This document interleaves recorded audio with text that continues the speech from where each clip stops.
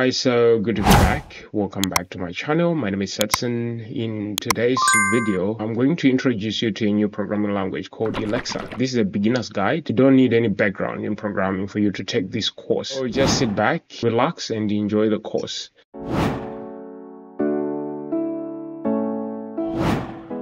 Elixir is a functional programming language for building scalable and reliable systems. It runs on the Elang virtual machine called the VM. It's designed to build scalable, maintainable, and fault-tolerant applications. So the key features of this language: functional programming. Elixir embraces a functional paradigm emphasizing immutability, pure functions, pattern matching, and this leads to more predictable and easier to test code. Then concurrency and distribution. Leveraging the BIM, Elixir provides built-in support for concurrency and distribution. This makes it ideal for handling large-scale and real-time applications. Then the OTP, Open Telecom Platform. Don't be misled by the name. There's nothing to do with telecommunications here. The name came from, I'm sure, because it was developed by a telecoms company. So Elixir comes bundled with OTP, a framework that provides a set of proven components for building reliable and fault-tolerant systems. Then metaprogramming. Elixir's macro systems allows you to extend the language itself, enabling you to create domain-specific languages and write more expressive code. Yeah, so you can extend the language by using metaprogramming. Why choose Elixir? Scalability. Elixir's concurrency model and OTP make it well suited for building highly scalable applications. Reliability. OTP supervision tree, so it uses what we call supervision trees to make it fault-tolerant, and therefore it's going to be a reliable system. Productivity. Elixir's concise syntax and powerful features can boost your development productivity. Then community and ecosystem. Elixir has a growing and active community with a rich ecosystem of libraries and tools. Alright, so in the following sections, we're going to explore Elixir's core concepts and then the syntax and then practical examples. By the end, you have a solid foundation for building robust and scalable Elixir applications. Of course, we're going to build our applications using a web framework that uses Elixir called Phoenix. So that's our end goal. For the installation, it's quite straightforward.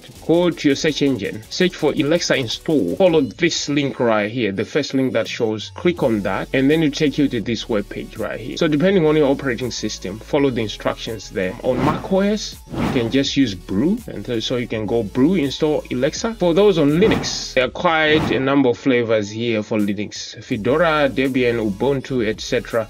So you just choose your distribution here and then follow the instructions. By the way, you have to run these instructions in the terminal. For those on Windows, I'm on Windows, we have two steps. The first one is to download the Elang installer. So click on this, download and run the Elang installer. Click on that to take you to this web page right here. Download Windows installer. You have 64-bit installer and 32-bit installer depending on the platform that you're on. You can download one of these. I'm on a 64-bit, so I downloaded the 64-bit, and you can just click and it will download. And so once you download that, you have to locate the installer. Mine is right here, OTP_Win64. Double click that, run the installation, stick to the defaults, quite easy and straightforward. And then once you're done, we go back again to this web page, install page, and what we want to do is step number 2, which is downloading Elixir. So depending on the Elang that you downloaded here, you download the Elixir version right here. So mine was 27, so I'll download this first one. At the time of this recording, I'm sure this is the latest version, so you can click on that and then you to download this installer right here. It won't take long. Once you finish, locate that installer. Mine is right here. Double click and run the installation. It's quite straightforward as well. And once you're done, we can test whether the installation was successful or not. So you open the terminal, so we can write Elixir